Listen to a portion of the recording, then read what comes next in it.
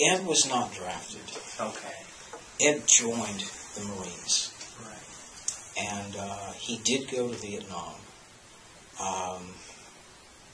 And no,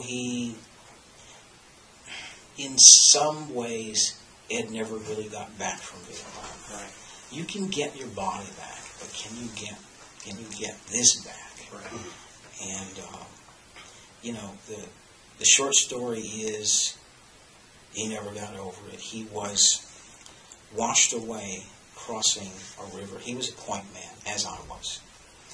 And he got washed away crossing a river. And his company commander didn't go to look for him. Right.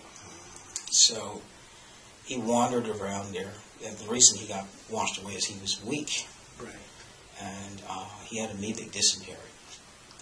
And so they left him. And an army unit found him the next week. We'd already been notified that he was dead. Right. And then he showed up. Right. And he was in the Naval Hospital in Chicago, and I went to visit him. And I didn't recognize him. You know, I grew up, I shared a room with this man. Right. Most of my life. And I walked past him in the hospital. He looked so different. Mm-hmm. And he never recovered.